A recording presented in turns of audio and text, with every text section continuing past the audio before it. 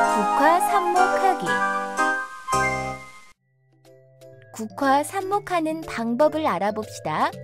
삽목이란 식물이 잎이나 줄기를 잘라 식물체를 번식시키는 방법으로 꺾꽂이라고도 합니다.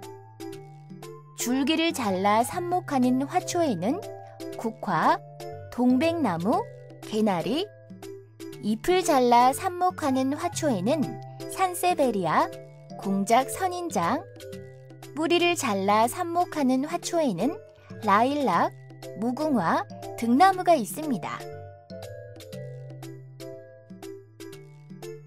국화를 삽목할 때 필요한 국화, 삽목용 상자, 삽목용토, 전정가위, 모종삽, 물뿌리기를 준비합니다.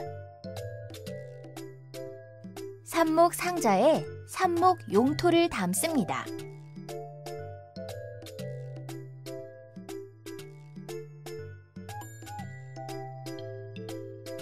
전정 가위로 국화 줄기를 잘라 삽수를 만듭니다. 삽수는 길이 10에서 15cm, 마디는 두세 마디로 아래쪽을 15도로 비스듬히 자릅니다.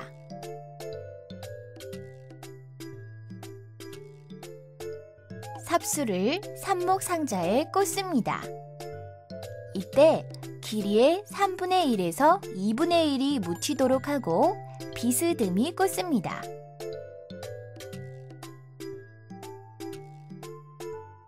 물뿌리개로 물을 충분히 줍니다.